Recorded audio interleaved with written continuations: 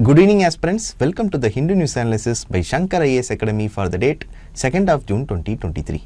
Displayed here are the list of news articles we will be going through today. Now let's start the discussion.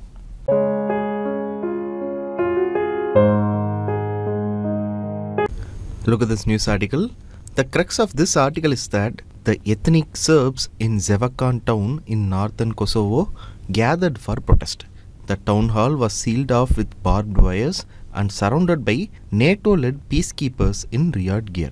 The United States Secretary of State Antony Blinken called on both Pristina and Belgrade to ease tension. In this context, let us understand the story of conflict between Serbia and Kosovo. See, this is a map of Serbia and you can see Kosovo here. Serbia and Kosovo have a long-standing disagreement. This is because Kosovo used to be a province of Serbia, but later Kosovo declared its independence in 2008. However, Serbia does not recognize Kosovo as a separate country and considers Kosovo as a part of its own territory, but it has no formal control over there. However, as you can see from this map, there are Serb majority population in some areas of Kosovo. The rest of the areas have majority Albanian population. Okay. Also know that Kosovo's independence has been recognized by about 100 countries including the United States, and some countries like Russia, China and 5 European Union nations have sided with Serbia. So how did the latest flare-up or the latest conflict started? There was a recent election in Kosovo. The Serbs boycotted this local election. But the elections happened and the ethnic Albanian mayors who were newly elected moved into their office in the northern part of Kosovo. As you can see, this part has a Serbian majority. This led to clashes between the Serbs and the Kosovo riot police. But you should know that the ethnic conflict in Kosovo runs deep. Serbia sees Kosovo as an important part of its history and religion. This is because many Serbian Orthodox Christian monasteries are located in Kosovo. On the other hand, majority of Kosovo's population, which is ethnic Albanian, considers Kosovo their country, and they also accuse Serbia of occupation and repression. And if we see in the local context, there are ongoing tensions between central government of Kosovo and the Serbs living in the northern part of the country. The Serbs in the north have strong ties with Serbia, and so they often resist attempts by the central government to exert control. For example, the town of Mitrovica is divided into ethnic Albanian and Serb-held parts, and there is little interaction between these two groups. As the conflicts were escalating, efforts have been made to find a resolution to the dispute, and here the European Union mediated negotiations between the Serbia and Kosovo. However, reaching a final comprehensive agreement has been challenging. There has been some agreements, but their implementation has been very limited. So now, the main players in the conflict are the nationalist leaders of both sides. In Kosovo, Albin Kurti, a former student protest leader, leads the government and he is known for his strong stance of Kosovo's independence. Serbia is led by President Aleksandar Vučić. He believes any solution must be based on compromise and long-lasting peace. So now international officials are working towards a solution because normalizing the ties between Serbia and Kosovo is crucial, and this is more relevant now because both the countries are aspiring to become EU members. So without a resolution, the region could face instability and economic decline. That is all regarding this discussion. In this discussion, we saw the short history of conflict between Kosovo and Serbia. With this, let us conclude this and take up the next news article. Look at this article here. Recently, the United States has announced sanctions on Sudanese leaders. Now, what is the reason behind this action? Last week, the United States and Saudi brokered a ceasefire agreement on the ongoing internal crisis in Sudan. However, the agreement was not successful. After the talks, the perpetrators conducted airstrikes and killed 18 civilians at the Khartoum market in Sudan. So, due to the failure of these ceasefire efforts, now the United States has announced a sanction on Sudanese leaders. This is about the news. In this context, let us understand why there is a crisis in Sudan. Let us start with the geography of Sudan.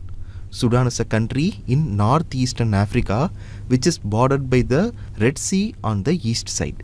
Sudan is one of the most populous nation in African continent with a population of about 46 million. And geographically, Sudan is one of the largest countries in Africa and it is also one of the poorest countries in the world. Sudan shares its border with 7 countries that includes Libya, Egypt, Chad, the Central African Republic, South Sudan, Ethiopia and Eritrea. This is all about Sudan. Now moving on, let us see some facts about the ongoing Sudan crisis. The current Sudan crisis revolves around the infighting between 2 rival groups such as the Sudanese army and the paramilitary group called Rapid Support Force or RSF. The Sudan army is headed by the coup leader General Abdul Fattah Burhan, whereas the RSF is headed by General Mohamed Hamdan Dagalo. The root cause of the present crisis dates back to 2021. In October 2021, the Sudanese military led by General Burhan took control over the civilian government of Sudan in a military coup. The term military coup refers to a sudden, violent and unlawful seizure of power from a government. Since the 2021 military coup, RSF leader General Dagalo has worked alongside the Sudanese army, which significantly helped the Sudanese military to be in power. And since the military coup, Sudan has been run by a council of military generals. Subsequently, in July 2022, General Burhan announced that he would withdraw from the political talks and he would support the formation of a civilian government by conducting elections in 2023. But the current crisis was sparked by a disagreement over the integration of Rapid Support Force into the Sudanese military as a part of the transition towards civilian rule. The RSF leader General Dagalo demands Burhan to include RSF into the Sudanese army. But Burhan is not agreeing to the demands of Dagalo. So both the leaders are now locked in a power struggle. Because of this only now the crisis is happening in Sudan. The crisis started from April mid onwards and it is still ongoing. So to put off the crisis, the US and Saudi brokered a ceasefire agreement between the two leaders. Despite these peace efforts, airstrikes were conducted by the perpetrators and it killed around 18 civilians in Sudan. As a result, US has announced sanctions on these 2 Sudanese leaders. That's all regarding this discussion. In this discussion, we saw the reason for the present crisis in Sudan and we also saw the geographical location of Sudan. Now let us conclude this and take up the next news article. Look at this article from the editorial page. It talks about an important topic that often sparks debate and discussions in India. The topic is, should India prioritize manufacturing or services for its economic development? This question challenges the traditional model of economic development. Because in the traditional model, usually industrial expansion comes first and later comes the service expansion.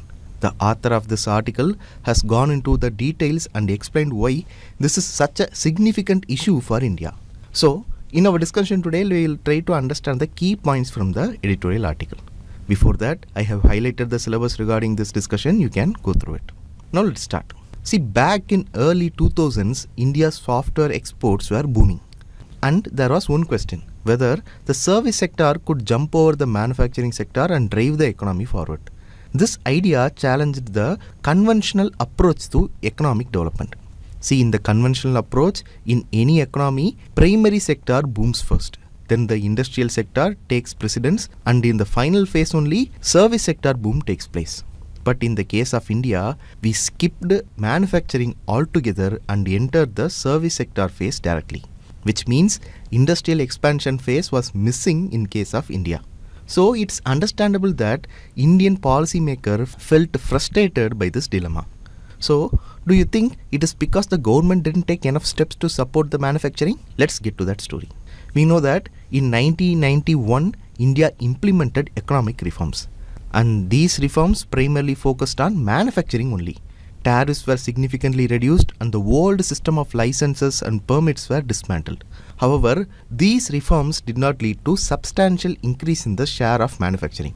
But there are 2 aspects we can consider here: the quantity and the quality of the growth in the manufacturing sector. With respect to the quantity, the size of the manufacturing sector in India post 1991 reforms did not see any improvement. But since 1991, there has been a qualitative change in the sector. the range and the quality of the products manufactured in India have improved impressively. However, this growth in product quality and variety has not been accompanied by proportional expansion in manufacturing. This is mainly due to the increased income inequality. See, post 1991, the income inequality in India started increasing.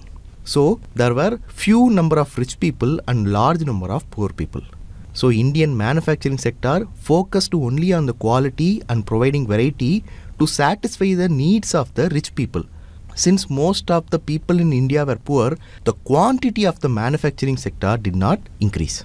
So, what I am trying to say is, post 1991 reforms, even though government took steps to increase the manufacturing production in India, the growth happened only in the quality of the manufactured products, and the quantity of the manufactured products was lagging behind.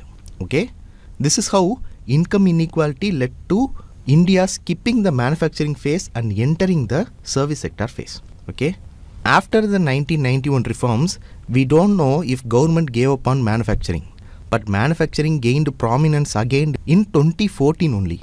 This was with the launch of the Make in India campaign. The Make in India campaign emphasized on the foreign direct investment, and more recently government introduced the production linked incentive scheme. It is basically a subsidy for the production of specific products. Unfortunately, the performance of these initiatives has not been very impressive. So this means the government has taken initiatives in 1991 as well as in 2014. But why didn't this work? Let us try to understand the truth here. The first estimates of the national income in 2022-23 showed that manufacturing growth was only 1.3% for the year. This is lower than agriculture and all major segments of services combined. The data indicates the impact of the 2016 demonetization on the slowdown of the manufacturing sector. But this is not the sole reason for the slow growth of manufacturing.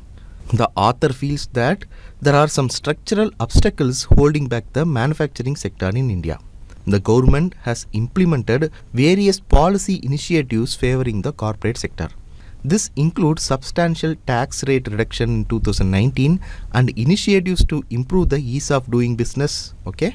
Additionally, public investment has increased significantly, an 18.5% rise in the capital expenditure in the last union budget. This increase in public investment should boost aggregate demand and support private sector. However, the government cannot expect industry leaders to achieve manufacturing push on their own. We always have two sides for a coin. Here we have supply side and the demand side. Supply side includes the industries and the demand side involves the people who buy the goods.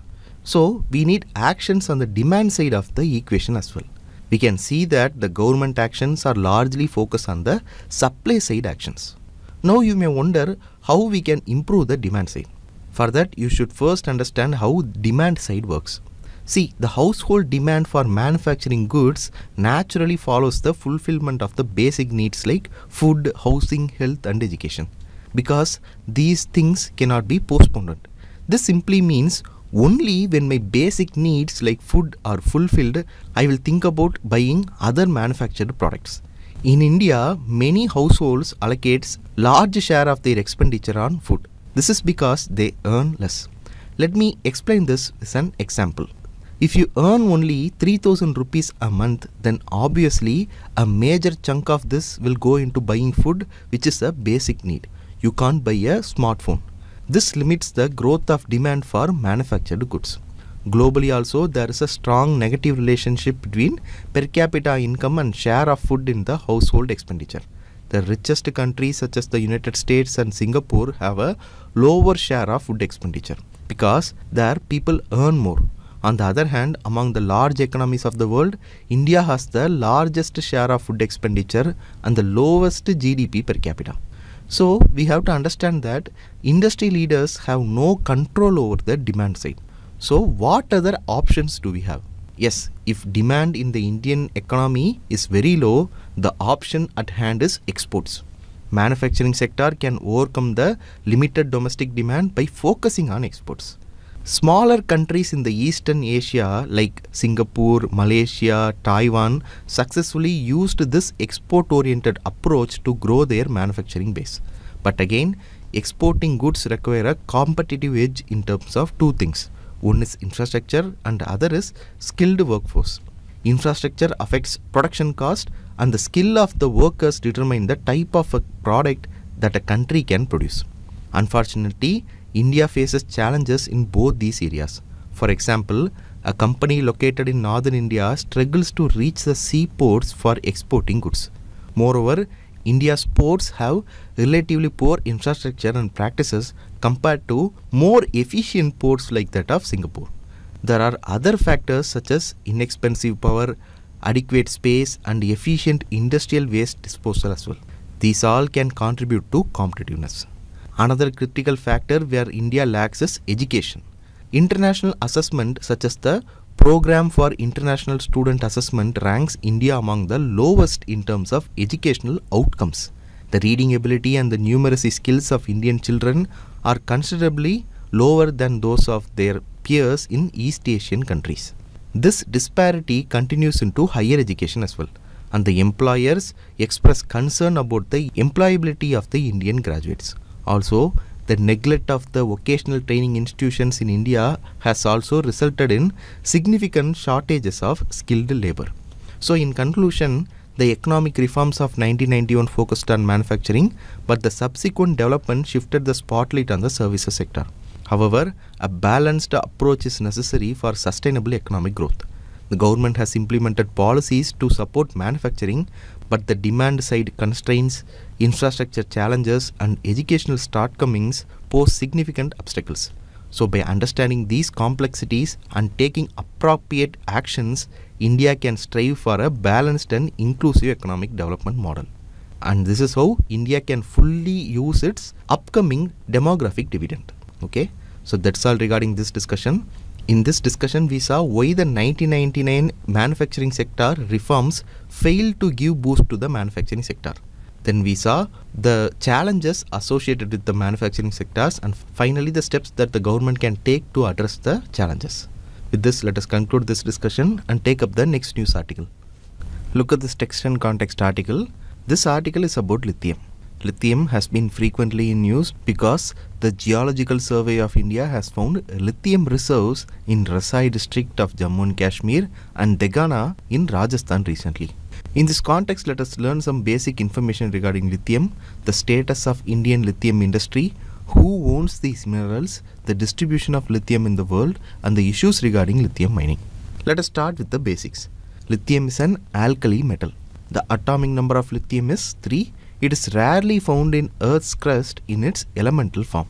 Lithium is generally found as minerals and salts because of its high reactivity.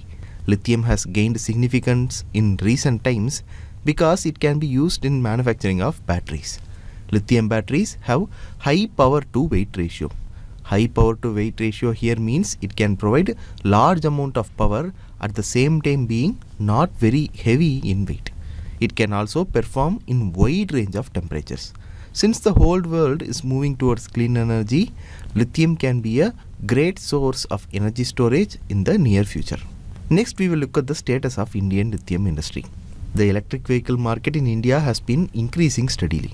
India have also imported about 450 million units of lithium battery worth rupees 6,600 crores in 2019-20 period. The new lithium resources which have been discovered can result in reduced lithium imports. Scholars have opinioned that the countries which have access and control over rare metals like lithium and cobalt will have an upper hand in global geopolitics because of the potential these minerals have in future technologies. India should use this leverage to its advantage.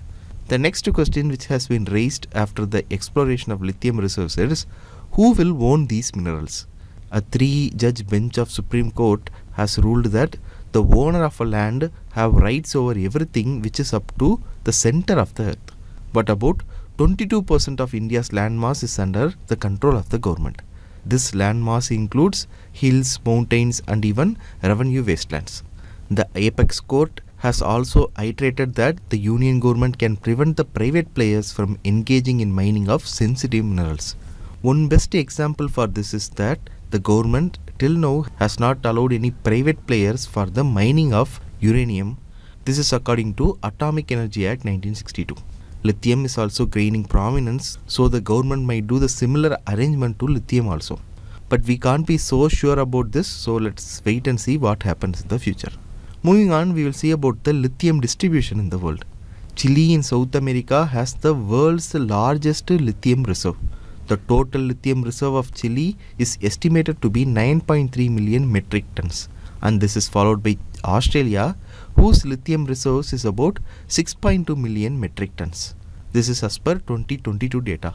But when it comes to lithium production, Australia stands first in the annual production of about 61,000 metric tons. Even though Chile has the largest lithium reserves, it ranks only second in the lithium production, and Australia and Chile is followed by China. That is all regarding lithium distribution and lithium production. Now moving on, let us see the issues associated with lithium mining. First and foremost issue when it comes to lithium mining is that this process requires huge amount of water. Lithium mining process is very water intensive because to extract 1 ton of lithium, around 5 lakh liters of water is required. Lithium extraction can also result in water scarcity in areas where extraction has been carried out. For example, let us take the case of Chile's Salar de Atacama location. Lithium mining here has resulted in a loss of about 65% of the water in this region. Okay. The next issue is that lithium mining requires large amount of electricity. As of now, electricity has been majorly produced from non-renewable resources. So, in this way, lithium mining can create adverse effect on environment indirectly. Lithium mining can result in pollution of air and water also. Lithium mining can result in potential increase in CO2 emission, which affects the air quality. Similarly, water is contaminated with chemicals and heavy metals during lithium extraction. Then, one of the important social issues of lithium mining will be the displacement of local communities. When a lithium reserve is discovered, the people dwelling in the particular place will be asked to migrate in order to carry out extraction process. During lithium extraction, large quantities of mineral waste are produced. The disposal of these mineral waste is also a big headache in regards to lithium extraction. So that's all regarding this discussion. In this discussion, we saw the basics about lithium, the lithium industry in India, the distribution of lithium in the world, and finally the challenges with lithium extraction. Now let us conclude this and take up the next news article. Take a look at this article here. On May 28, Justice Sanjay Vijaykumar Gangapurwala was sworn in as the Chief Justice of Madras High Court. Previously, he served as the Acting Chief Justice of Bombay High Court. Yesterday, during a formal welcome meeting, the Chief Justice Sanjay Vijaykumar assured the Bar Council and the people of Tamil Nadu that he would adopt the traditions, conventions and the culture of Tamil Nadu state, and he will live as one among the people. This is about the news. So, in our discussion today, we will understand the appointment procedure of Chief Justice of High Court. Now let's start. The Chief Justice of High Court is the highest judicial authority in a state. Now talking about the qualification. The qualification for the appointment of High Court judge is provided under Article 217 Clause 2 of the Constitution. As per this article, a person should be a citizen of India for appointment as a judge of High Court.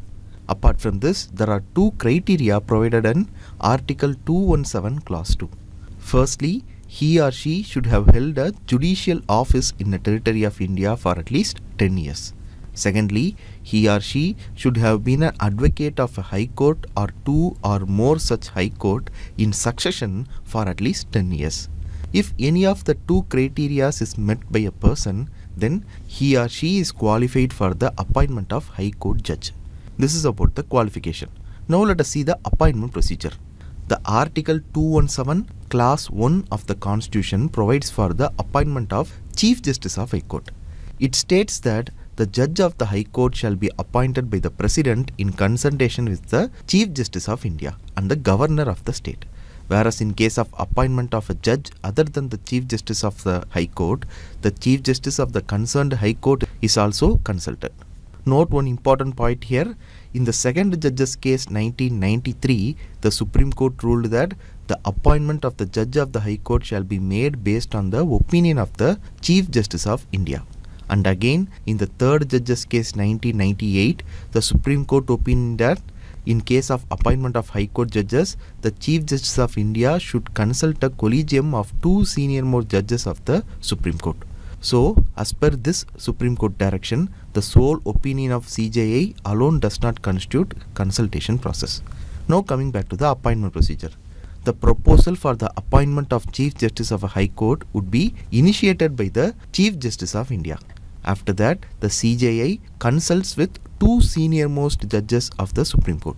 Then the CJI sends a proposal along with the views of the senior-most Supreme Court judges to the Union Ministry of Law and Justice. After the receipt of the recommendation of the CJI, the Ministry of Law and Justice would obtain the views of the concerned state government. After the receipt of the views of the state government, the ministry will submit the proposal to the Prime Minister, who will then advise the President on the selection.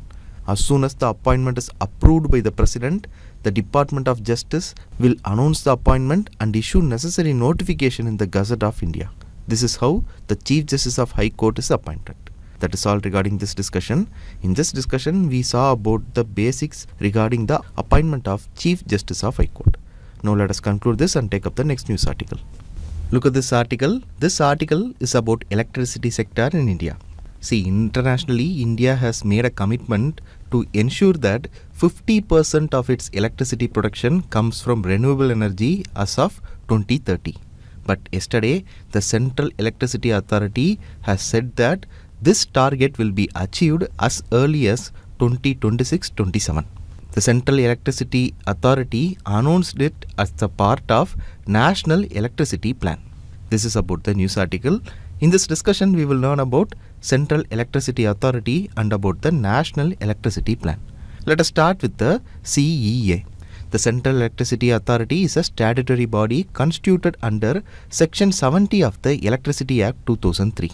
The main objective of the Central Electricity Authority is to ensure reliable 24/7 adequate quality of power supply to all the consumers in our country. Now let us see the composition of this body. The Central Electricity Authority consists of 14 members including the chairperson. Out of the total members, 8 members will be full-time members and they are appointed by the central government. The chairperson is the chief executive of the CEA, who oversees the development of power sector in our country. Now we will see the important functions of the authority. Firstly, the authority advises the government on matters related to national electricity policy. Then it formulates short-term and prospective plans for development of electricity systems in our country. Thirdly, the Central Electricity Authority specifies the technical standards and safety requirements for construction of electricity plants, electric lines and connectivity to the grid. And finally, the Central Electricity Authority assists in the timely completion of schemes and projects for improving and augmenting the electricity system in our country. See, I have mentioned the important points alone here. You can read the other functions by visiting the official website of the Central Electricity Authority. This is all about Central Electricity Authority. Now we will see about the National Electricity Plan. Recently, the CEA has notified the National Electricity Plan for the period 2022-2032. The plan document includes the review of last 5 years, then the detailed plan for next 5 years and a prospective plan for the next 5 years, that is from 2027 to 2032. The plan outlines the target and actions that are needed to be taken for the development of electricity systems in our country. The plan also provides for various targets. One among the targets is to increase India's installed electricity capacity that is being sourced from renewable resources. Now we will see the projections made in the National Electricity Plan. The plan projected that all India peak electricity demand is going to be 277 gigawatts for the year 2026-27 and 366 gigawatts for the year 2031-32. The energy requirement and peak demand are inclusive of the impact that arises due to increased adoption of electric vehicle, installation of solar rooftop, production of green hydrogen, etc. Apart from this, the plan also says that the likely installed capacity for the year 2026-27 is going to be 609,000 megawatts. And for the year 2031-32, the installed capacity is estimated to be around 900,000 megawatts. In addition to this, the plan also notes that the share of non-fossil based capacity is likely to increase to 57% by the end of the year 2026-27 and may likely further increase to 68% by the end of 2031-32. Note one difference here, the installed capacity does not perfectly translate into generated power. This is because different sources of renewable energy have varying efficiency and they are not available at all times. For example, solar power is available only during the day and wind energy is dependent on climate condition. So, accounting for these variation, the National Electricity Plan estimated that the available power from renewable energy will be around 35% of the total energy generated by 2026-27 and 43% by 2031-32. This is all about the projections made in the National Electricity Plan, and that's all regarding this discussion. With this, let us conclude the news article discussion session and take up the practice prelims questions. We have 4 practice prelims questions today. Let us see them one by one. Let us take up the first question. It is a map based question. 6 countries are given. We have to find how many of the given countries have borders with Serbia. Now look at this map. From the map, we know that Hungary, Romania, Bulgaria, North Macedonia, Kosovo, Montenegro, Bosnia and Herzegovina and the Republic of Croatia share land border with Serbia. So, of the given 6 countries, all countries have a land border with Serbia. So, the correct answer here is option D, all 6. Okay. Now, moving on to the next question. Here 3 statements are given. We have to find how many of the given statements are correct. The 3 statements given here are about the Central Electricity Authority. Let us take up the first statement.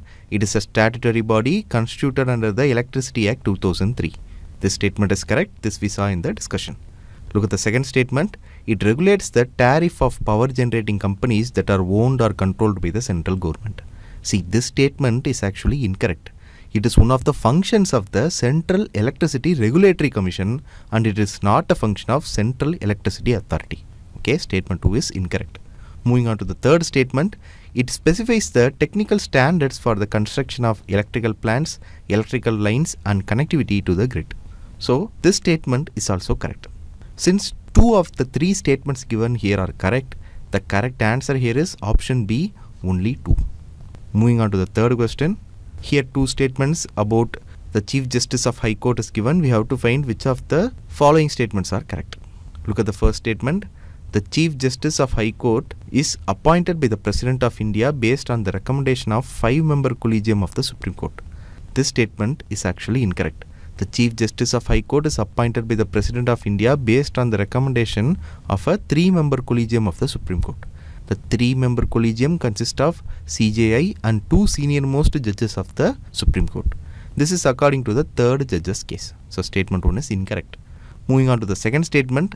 A distinguished jurist in the opinion of the President can also be appointed as the Judge of High Court. This statement is incorrect. It is one among the qualification to become a Supreme Court Judge and not a High Court Judge. Okay, this provision is not applicable to the Judges of High Court. Since both the statements given here are incorrect, the correct answer here is option D, neither 1 nor 2. Moving on to the last question. This is also a map based question. This is a quiz question for you today. Interested aspirants can post the answer for this question in the comment section. The mains questions based on today's discussion are displayed here. Interested aspirants can write the answers and post it in the comment section. If you like today's video, like, comment and share it with your friends. For more updates regarding UPSC preparation, subscribe to Shankar IAS Academy's YouTube channel. Thank you.